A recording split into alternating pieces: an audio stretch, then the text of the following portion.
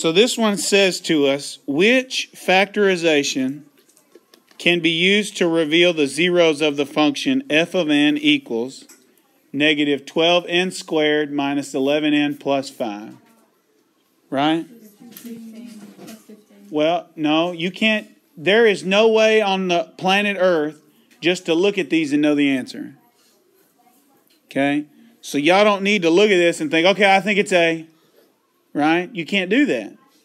Okay? Now here, when it says which factorization can be used to reveal the zeros, it's saying which factorization, if I took this f of n and changed it to an equal 0, in other words, if I had negative 12n squared minus 11n plus 15, and I set it equal to 0, how would I solve this by factoring? That's what it's asking. Right? Now this is a quadratic equation. Look over there on the board. We got 4 ways to solve a quadratic. Graphing, factoring, complete the square, and quadratic formula, right? Mm-hmm. They're asking us to solve this by what? Factoring. So we need to factor this. Okay, we need to factor this. Now I'm here to tell you A is wrong. That is not a correct factorization of this. This is a quadratic, isn't it? Yes. And when you factor a quadratic, it usually factors into 2 what? Binomials. And so this isn't 2 binomials. So we're going to go ahead and mark A out. Now, how do I factor this right here? Because negative 12 doesn't go into everything, does it? And so I need to factor this by what? I need to factor it by grouping. And some of you have forgot how to group, so let's get us a little review on factoring by grouping. Are you ready? Yes. Step 1 in factoring by grouping is to multiply A times C. So if I take A and I multiply it by C, that's negative 12 times 15, and that equals what? Negative 180. Now step 2 is to write all the factors of 180. But my factors of 180 have to add up to equal negative what? 11. Okay, so we're factoring by grouping. So my factors of 180 are 1 times 180. Can I subtract those and get negative 11? No, so that won't be the ones I use. 2 times 90. Is 90 minus 2 equal to 11? So that's not right. 3 times 60. 60 minus 3 doesn't give me a negative 11. 4 times what? 5. And that won't work to give me negative 11 if I subtracted them, would it? No. 5 times 36. That won't give me negative 11 either. 6 times 30. 6 times 30. We're getting closer, right? 30 minus 6, 24, isn't it? But I need it to be 11, don't I?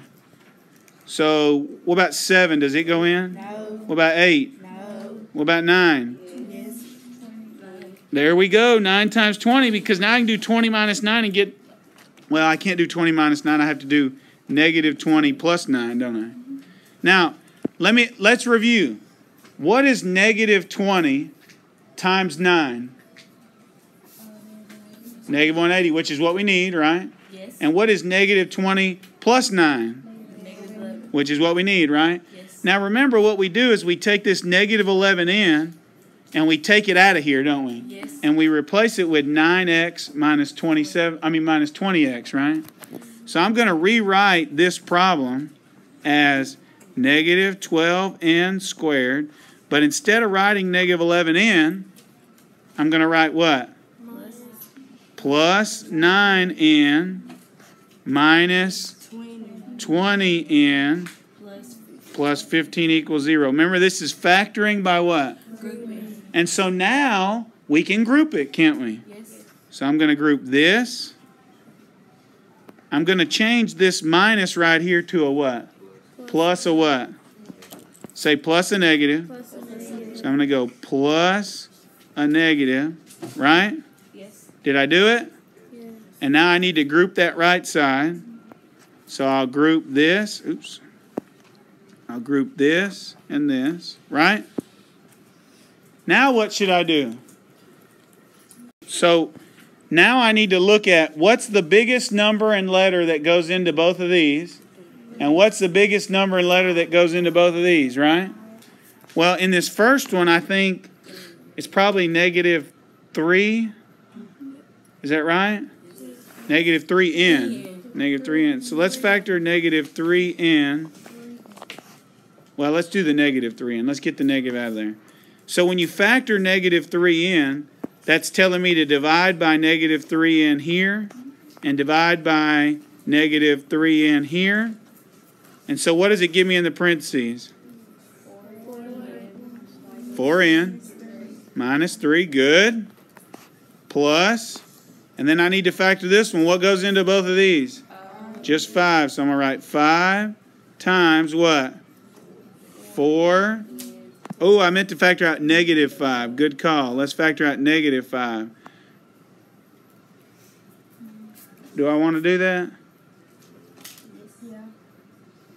Yeah, I do. And so when I factor negative 5 out, I'm dividing this by negative 5. And I'm dividing this by negative 5. Oops. And so it gives me, right here I have negative 20n divided by negative 5, which is 4n. And here I have 15 divided by negative 5, which is negative. Now what you should notice is I have a 4n here, and I have a 4n here, so I can take them out, can I? So I'm going to write this 4n and this 4n right here. 4n minus 3. And then what's left is negative 3n minus 5, right? And so there's our answer. So now what we need to do is go to the answer choices and see which one matches that. D.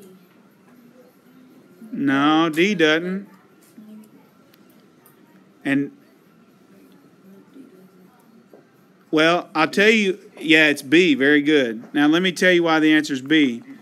What they did is they just multiplied everything by negative 1. So they made, look right here, and you're allowed to do that. They made this negative and this positive. And they made this positive and this positive. So they changed the sign of everything, didn't they? And so you can always change the sign of everything as long as you do it to everything. And so now does this right here match this? Huh? And so the answer is B. Okay, you factored it completely. Right?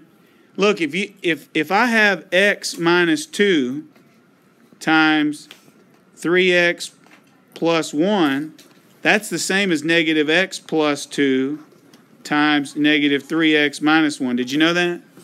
If you change the sign of everything, it's the same. So right here, we just change the sign of everything, and it's the same as that, isn't it?